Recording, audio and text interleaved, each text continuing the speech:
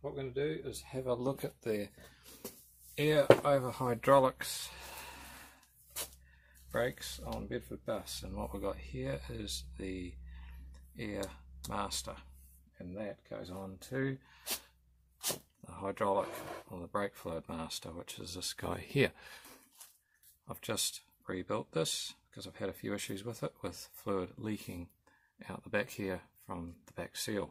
Hopefully I'll fix that now, but how do these two go together? I'll show you. Basically, there's an air ram piston here that comes out when you put your foot on the brakes. Air is fed in here and here. This is partitioned. There's a little bit of oil leaking out of here, which is good because I know they're well lubricated. This is the brake stroke meter that tells you when you've got issues with your brake master. If your stroke meter sticks out too far after you do a brake application, you know your brakes are not very healthy and need probably a rebuild in here because they're losing pressure. Anyway, this guy goes on to here like that, and that is the assembly. Pretty simple really, when it doesn't leak. So what we'll do is we'll pull this apart because I want to see how much brake fluid has got into here, and it can leak in there through here, through this little hole down here. Problem with getting brake fluid in here is brake fluid attracts moisture and it'll cause the master air cylinder to pit or rust. So I'm going to undo these screws, pop the end off, give it a clean, give it some new oil. Okay, we'll strip down this air brake master. First thing you should do is mark it with a pen so you know the order it goes back in together, because if you get these two drums out of alignment by one set of bolts, it can be a bit frustrating when you get back underneath the old bus and go to put it back together and you have one of those oh cock moments. Right, so I'll loosen off these and we'll come back to you shortly because this will just be boring. Anyway, you know what I mean. These will all need loosening off all the way around. Right, we've got the first stage apart, so we need to get into this tub because that's where the brake fluid's leaked in through here. But this is the first one. As you can see, this is the bottom of it, and there's no pitting in here. And I run hydraulic or Dex 3 in here. And there's a felt rope in here, which you can just see there, which I soak in hydraulic fluid or transmission Dex 3. They're meant to use, I think it's Netsford oil or something like that, but I don't think they have that anymore. And there's also a lip seal in there, and you can see the oil in there.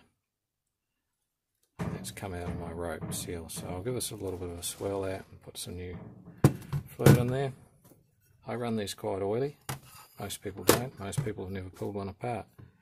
That transmission fluid, be it a little bit dirty, but that's good. It stops things from rusting. If you maintain stuff, it'll last a lifetime. So what I mean by Dex 3, automatic transmission fluid. Any transmission fluid would probably do. This stuff is red. And what we do is we will soak the rope in there.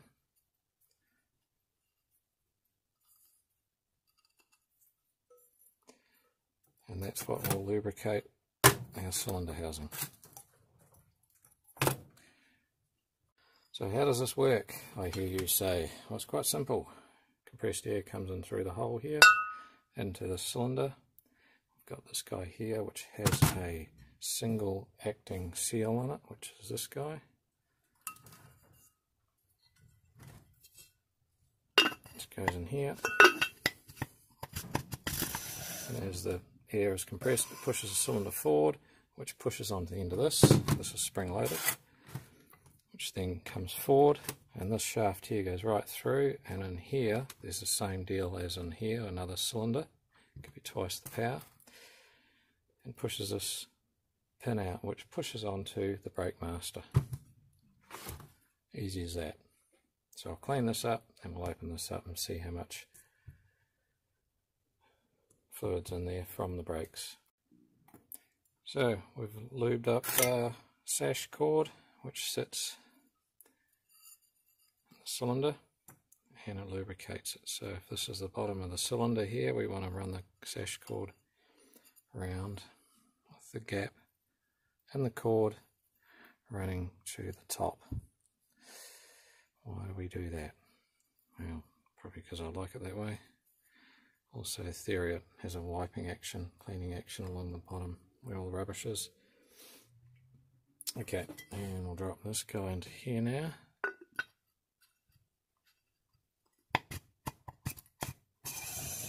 Done.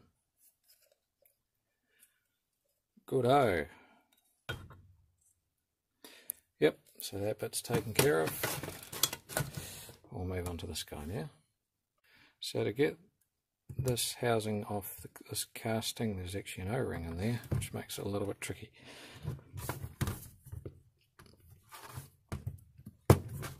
Anyway, brute force and ignorance. Or you can just use a little screwdriver. There we go. Whoops. That's what I want to see, what's in there.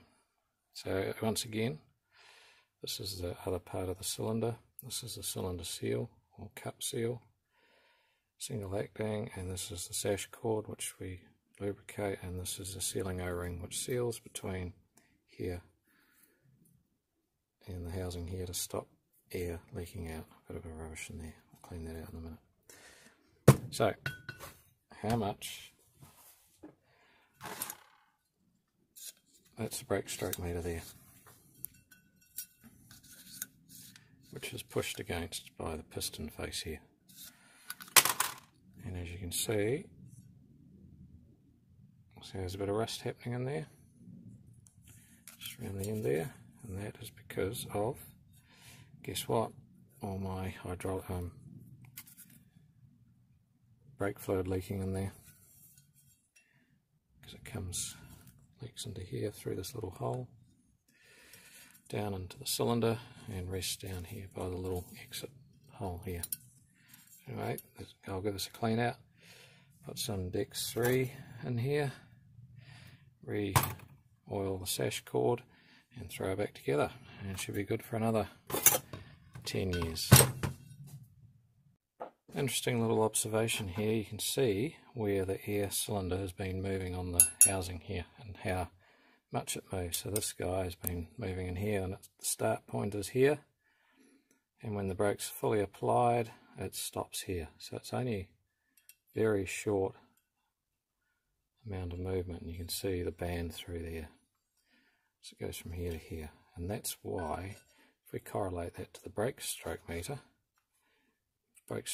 fully in, and when it's had a brake application it moves out about that much, which is about the same distance as we see the piston moving here. So if your pistons are moving all the way down and you've got something like that, that means you've got problems, because your hydraulic part of it either has no fluid or it's leaking fluid. And by hydraulic I mean this guy here is leaking fluid if your brake stroke meter is moving too much or needs bleeding, and that's where this point pushes in here.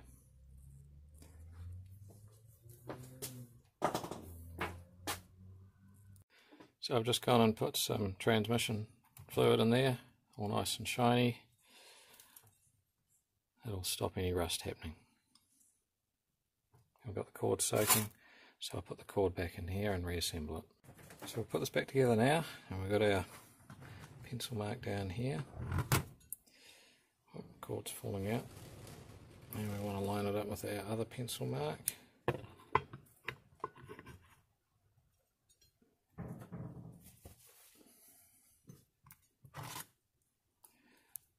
2 pencil marks and holes now line up.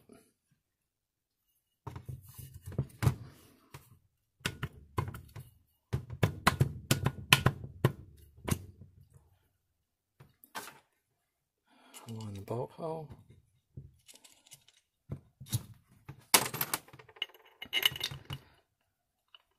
Makes it easier if we get this right now. There we go. Squeeze it together. So the seal's now engaged. And now we can put the other half on it. Bolt it back together.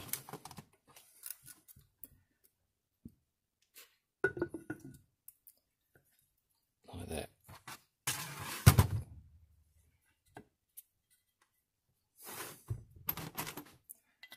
At this point it pays to check that you haven't left anything on the bench.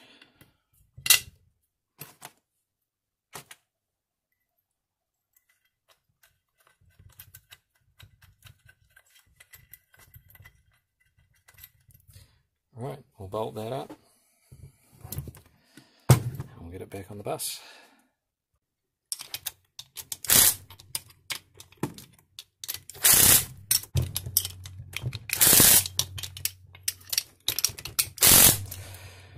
We'll give those a hand tighten, make sure they're all good,